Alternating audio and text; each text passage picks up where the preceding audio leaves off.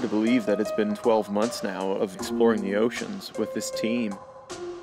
We set out to try to find a new way to be inspired by this planet. We found it, a part of our world few get to experience firsthand. We were ready to go. We had a flight to catch at noon, and the offer came up to go over to Cerrito, have an aerial view of Raja Ampat, take some photos, soak it in from a different perspective one last time.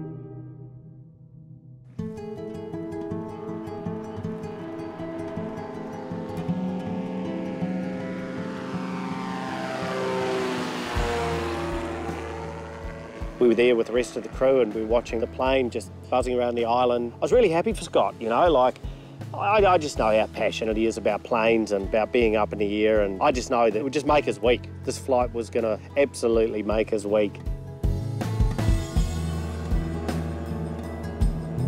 We could just see it out to sea, and it was quite a long way away, and it was just circling. And it was just getting lower and lower to the water, but no real cause for alarm.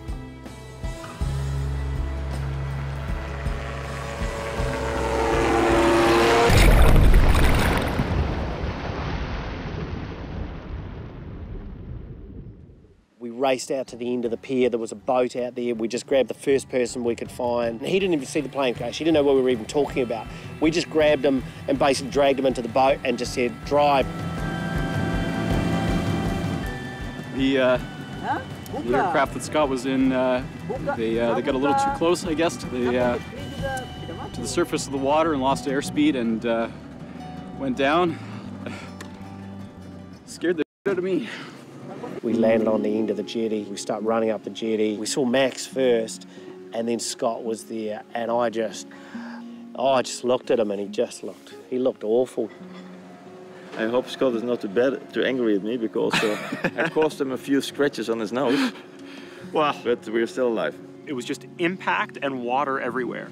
And everything after that happens in split seconds. You know, there was the first split second of like, we've crashed. And as I was popping out of the water, Max was already right there. You know, Max was looking at me and he's like, are you okay? Are you okay? And I'm looking at myself kind of in disbelief thinking, yeah, I'm okay. Okay. Thanks for the flight anyway. They say a landing you can walk away from is still a good landing. I kind of know a little bit how these guys in the P-47 felt a little bit now, you know?